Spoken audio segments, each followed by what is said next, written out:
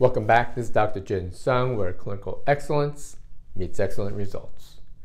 The hidden cause of chronic disease, oxalates. What is it? How do we get it? How do we remove it from our body? And how do we prevent what we call oxalate dumping? So let's get right into it. Hidden cause of chronic disease, oxalates. Oxalate is basically a tiny molecule made up of an oxalic acid plus a mineral. It's naturally occurring, right? And 80% of what we call kidney stones is calcium oxalates, right? So it's oxalic acid plus a calcium. It's an anti-nutrient. It steals minerals from our body. Magnesium, calcium, iron, zinc, and copper, okay? Plants use oxalates for mineral management, seed germination, and self-defense. It's just a protective mechanism for the plants. So what contains oxalates? Spinach, rhubarb, beet greens, chard, nuts and seeds, figs, cocoa powder, basically chocolate, kiwi, certain teas will all have higher levels of oxalate. There is an exhaustive list that you can look up, and I'll try to provide a link for all the different types of foods that have high oxalates in the description below. 20 to 40% of oxalates are consumed, right? That means 60 to 80% of it is metabolic waste material from our natural processes. So our body has natural processes that will produce oxalates, but it needs to get it out of our body or excrete it through our body, okay? Fun fact, 2 cups of spinach along with your green smoothie will have 1,500 milligrams of oxalates in there, which is a lot of oxalates that your body needs to process and get out of our system. Why are oxalates bad? It's corrosive to the GI tract. It can cause kidney stones, and it deposits into your arteries as well as other tissues in our body. It can impact the nervous system, the brain.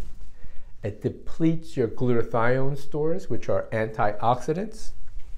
Impacts connective tissue, so you can experience joint pain. And then recovery might not be good after aggressive exercise. You can still experience joint discomfort or soreness because of it. It also depletes B6 and biotin when you have high oxalate levels. So, why would our body produce or increase metabolic waste of oxalates? If you have low levels of B6, your oxalate levels can go up. High doses of vitamin C or IV vitamin C can also increase oxalates in our system. Aspergillus fungi, basically from nuts and seeds, sometimes it contains it, or a contaminated home that has mold will have aspergillus. So that would also increase your oxalates. Dysbiosis, inflammatory bowel disease, gastric bypass, all can increase oxalate in our system because it's not binding correctly in our GI tract and being excreted out. So dysbiosis, inflammatory bowel disease, gastric bypass. Another one is antibiotics. Antibiotics will not only kill off infection, which you may require, but it also decimates our gut bacteria.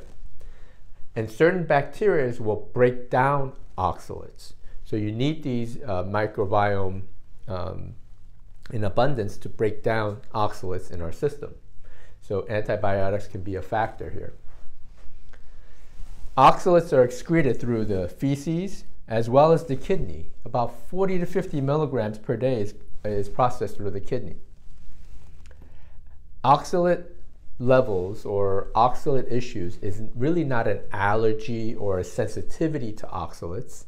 It's more of a toxicity, okay? Now, to test for oxalates, there's no real good methodology. You can check in the urine and the blood. However, they've done studies where people have oxalates in their kidney, but they're not really excreting it in their urine when they check their urine, because it's all getting embedded into the kidney.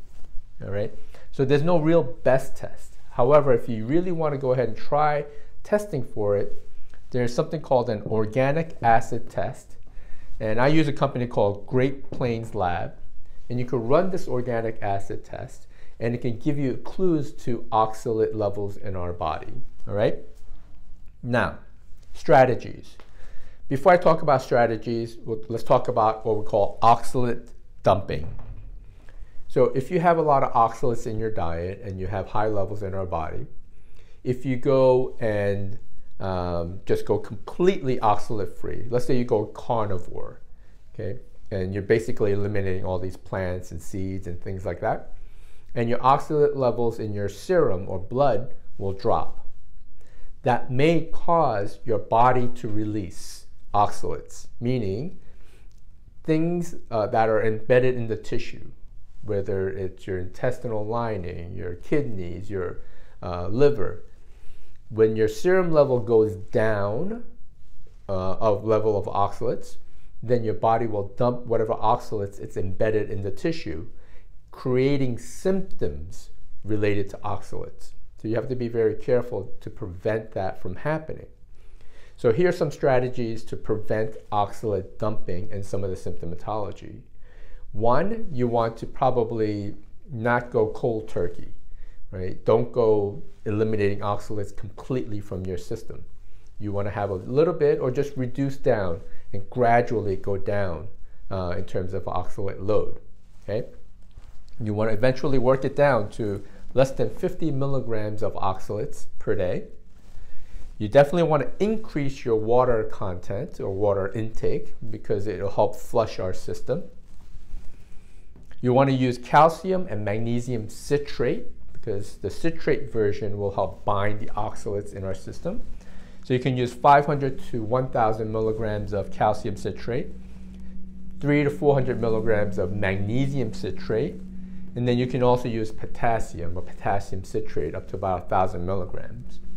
You can take that every day, or you can put it into a jug of water, and you can sip it all day long to help prevent some of the oxalate dumping and also help improve oxalate clearance out of our system. B complex is important, especially B6, but thiamine is also very important, so you want to be able to take a B complex that has good forms in there.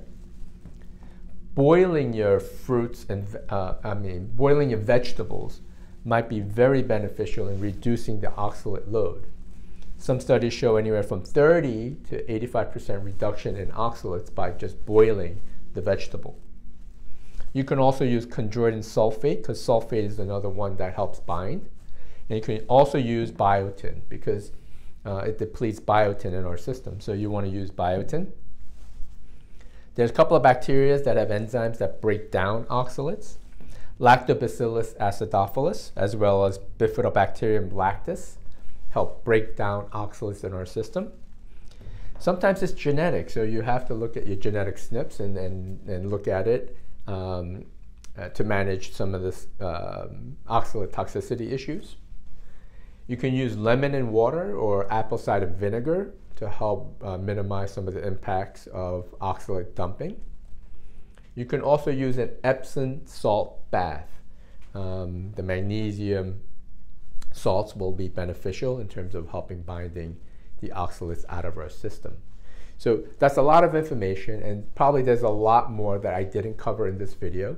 What I'll do is I'll link some research articles and some good resource sites that help you look at oxalate and oxalate dumping and the problems with overload of oxalates. A good resource is probably Sally Norton. She wrote a book. I'll link that below.